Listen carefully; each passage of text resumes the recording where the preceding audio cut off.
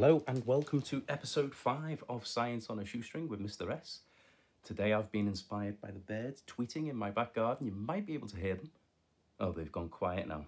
But anyway, this investigation is inspired by not only the birds, but the fact that in year 6 we need to learn about evolution and inheritance.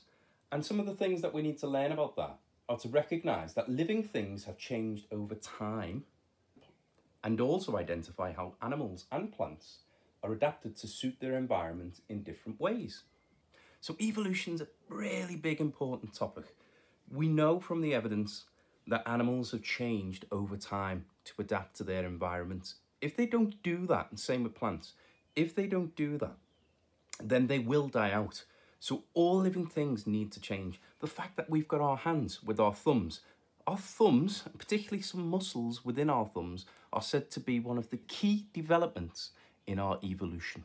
I'm fascinated by this fact, that we've changed and adapted and that all living things are suited to their environments. So with that in mind, this activity is about bird beaks. And you're going to need the following items. Because this is Science on a Shoestring with Mr. S. It's all about things that you can find around the house to do the science. So this is what I've done with mine. These things, they're called pipe cleaners, but they're also known as art straws. I've got some rice, some sultanas. Don't need too many. These are lettuce seeds, but you can use all sorts of different types of seeds. I'm just going to use some fennel seeds for this investigation. But the idea is you've got a number of different items and they are going to act as your seeds. So if you imagine a bird needs food to survive. Like all living things, it needs to do a number of different processes. One of those is nutrition, and that is to take in energy. It's to take in food so that animal or plant can use that as energy. Energy can only be converted, so we convert it from the food that we eat, or the bird eats in this case. You can't create energy or destroy it. To represent our bird beak then, some tongs, some tweezers. Now, of course, it goes without saying these are sharp, and also, particularly with the tweezers, we need to be careful with our hygiene. Make sure that these have been cleaned before and that they're cleaned afterwards as well, of course, because people do use them and they use them up the nose. So you don't really want dirty tweezers. You need to clean them first. 2 spoons. I've used teaspoons here. Maybe you could try it with tablespoons. Straws. Now, originally, I thought of using chopsticks for this activity. I didn't have any chopsticks, so I had to improvise, and I've used 2 straws. So learning how to use chopsticks is a bit of an art in itself. They might work differently, but that only gives us room to think about different kinds of animals. 2 flat stones. These are from my garden, used in a similar sort of way for picking up. A clothes peg from the washing line. And there are lots of different things that you could use around the house for this. So with the magic of video editing, I'm ready to investigate. At the end of this video, I can hear some birds in the background.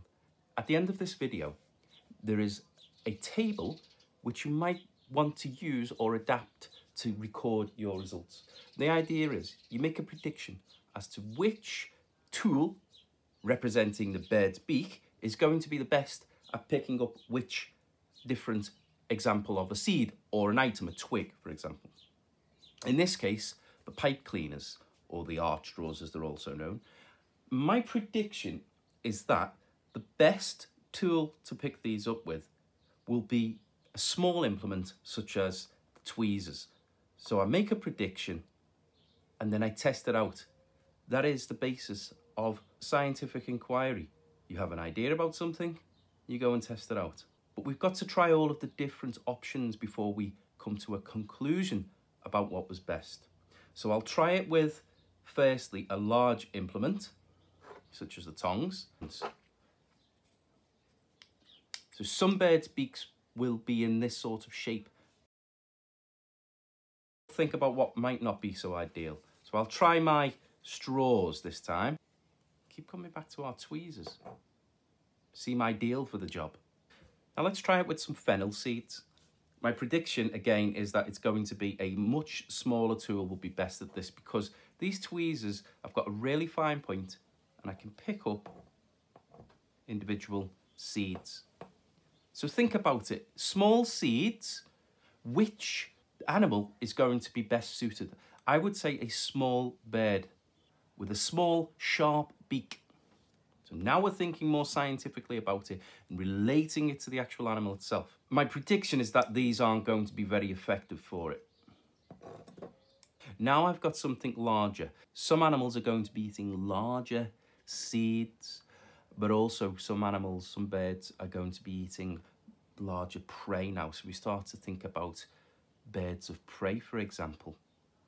And as the items get larger, it's likely that the beak is going to need to be larger as well.